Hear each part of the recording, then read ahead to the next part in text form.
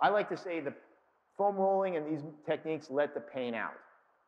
Now, that's kind of a joke. The idea is not to increase the pain. The idea is to release the pain. So if whatever you're doing is not making things softer and better, then you're going too hard. But the idea being that the foam roller and these techniques are to make it easier. They're a little bit painful, and we'll get into the details of how pain is, how you focus on pain. Okay, because basically, we all have different versions of pain. You get a paper cut, you say that's painful, right? You get, a lash. Really, it's like you get a pain, oh, that hurts.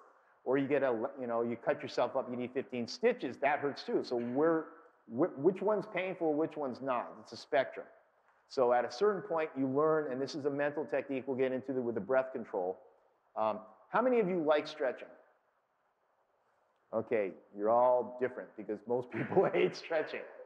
No, that's the hardest thing in my job as a trainer. It's the hardest thing is to get people to stretch. And the hardest thing about stretching is breathing and that breath control. People go into panic mode very quickly because they don't have control of their breath, which carries over to the rest of your life as well. So we have tonic phasic muscles, and then we have the concept of tissue quality.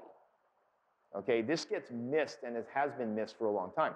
Tissue quality is really important. Why tissue quality? Because your muscle tissue should resemble raw meat, not beef jerky. People don't think about that. It's like you push on people, you go to your massage therapist, and your massage therapist knows exactly where to work, because that's good, that's good. It's like, oh, that's nasty. Okay? So that tissue quality should be, that relates to the level of tone and tension in the muscles. You should be able to have softness in the muscles that contract hard when you want and then release.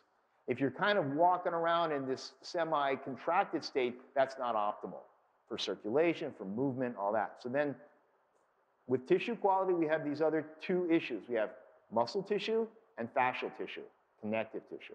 Okay, it's all connected in one sense, but they're separate. So muscle is elastic in nature, like rubber bands. Fascia is plastic in nature.